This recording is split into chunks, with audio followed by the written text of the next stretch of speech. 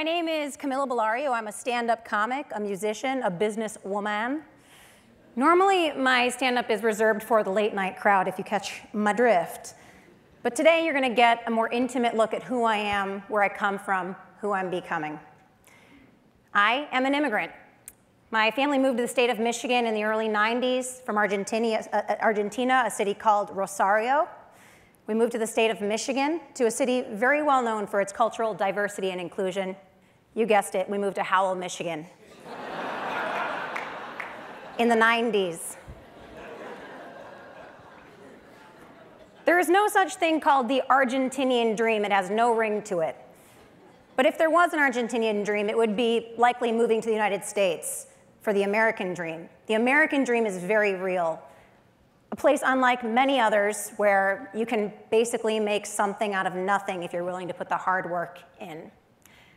From a very young age, I knew I needed to maximize my potential to pay my parents back for the sacrifice that they committed bringing us to the United States. I've been singing as long as I could speak, so I decided to go to the University of Michigan School of Music for my undergraduate degree to get a degree in opera. I didn't only sing classical music, though. I also wrote my own music, Americana music. This is a song that I wrote about the idea, the concept that in the United States we're always thinking about this big, bright future, but as humans we're conditioned to lament the past.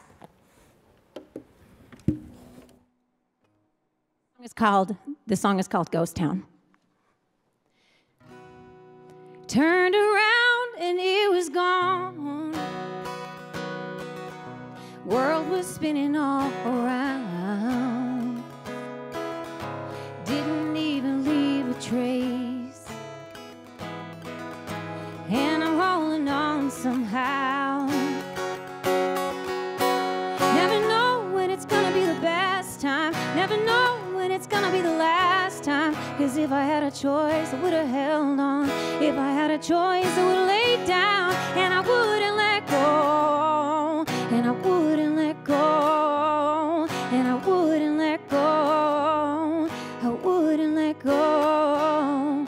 I wouldn't let go. That's Ghost Town.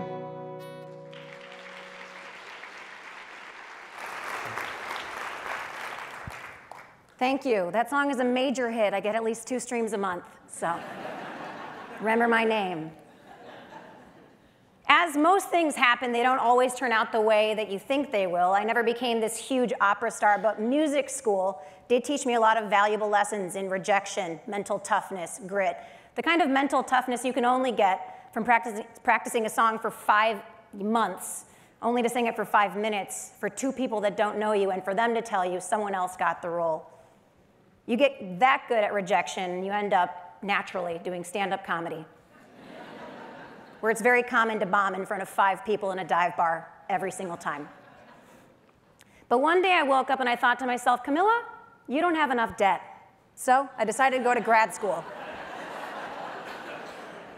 I went to pursue my MBA at the University of Michigan Ross School of Business for debt and the male-to-female ratio very healthy in the male sector. Listen, at that point I was in my 30s, and let's be honest, the dating scene in Michigan is not ideal. In the Midwest in general, we are not aging like a fine wine. We are aging like a fine cheese. But I like cheese.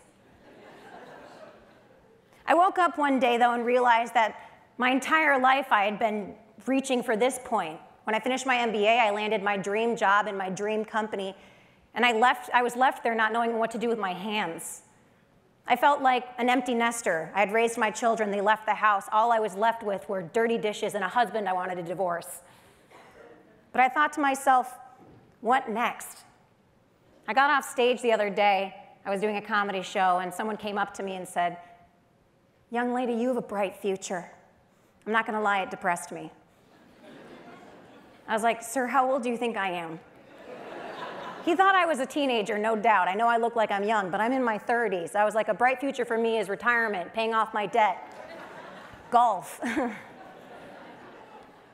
But that's the thing, in the United States, we're always focusing on this big, bright, beautiful next thing, so much to not realize the American dream that we're all living, all the opportunities that we have today. We have all of the time in the world to have a big, bright, beautiful future, especially in a society where we're focusing on breaking news, cancel culture, We're always being told to change our thought, to change who we are, but if I ever thought about that, I'd never be where I am today. Listen, cancel culture has held a lot of people accountable. For a girl who grew up with a photo of Bill Cosby on her bedroom wall, these last few years have been devastating. And I'm considering taking it down. But I refuse to believe that my future is any brighter than my today. And that's why I don't believe in New Year's resolutions. It's a sham. Because it forces you to think that you're going to be anything better than you were in the future than you are right now. Why not maximize today? And that's why I decided to make what we call win-win resolutions. Okay, a win-win resolution is if I were to say, this year I'm going to try crack. Kids, don't do crack. Crack is for adults. But if I don't do crack, there goes another year without crack. But if I do, well, I told you I would. I'm going to share my resolutions with you right now.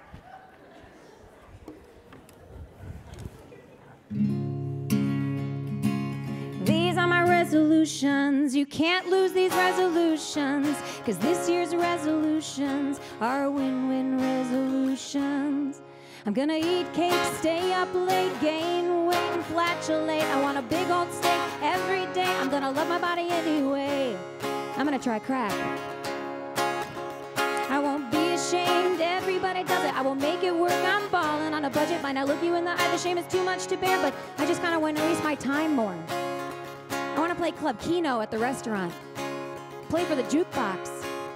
I want to play that game where you spend $75 trying to get that bear with that claw. You never even wanted that bear, and you never quite get it either, do you? I want to watch TV like 6 hours a week. I never watch enough TV. There's so much great TV. When people ask me what I like, I never know what to say. I want to sit there and figure that out. That one's very real for me. I want to watch more TV. Plus, if anyone asks me why I don't watch Stranger Things one more time, they're going to hear something stranger than that. Like I never watched Game of Thrones. Take no crap, no more inside voices. I will interrupt, because that's my choice. No more walking eggshells, I'm gonna be myself. I just kind of want to be more rude. Excuse you. I do mind.